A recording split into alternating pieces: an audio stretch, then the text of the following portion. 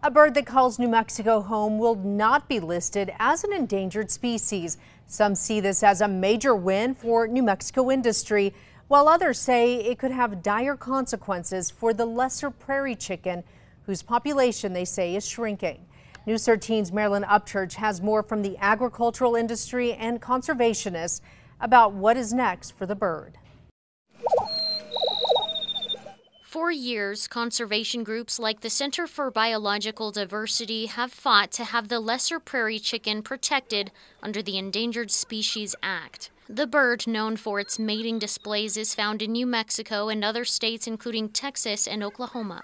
Its population numbers have declined by 95%. In New Mexico, we're down to just a few thousand birds. In 2022, the U.S. Fish and Wildlife Service listed the bird as endangered in New Mexico and Texas and threatened in other states. The state of Texas sued.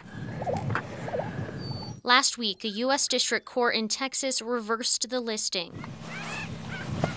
The decision is being hailed as a legal victory for some of New Mexico's biggest industries. The Permian Basin Petroleum Association and the New Mexico Cattle Growers Association says they're pleased to regain control of their own private land and continue conservation efforts on a voluntary basis. And so we went through and did a lot of brush work, and absolutely we had outside help and funding from some conservation groups to make sure that the way that we were doing it was, to meet their satisfaction as well. But conservation groups say these voluntary efforts are not enough. Voluntary conservation is very, very important, but it hasn't worked. The bird has continued to decline. The Center for Biological Diversity says they will file a new petition to have the bird listed as endangered. Marilyn Upchurch, KRQE, News 13.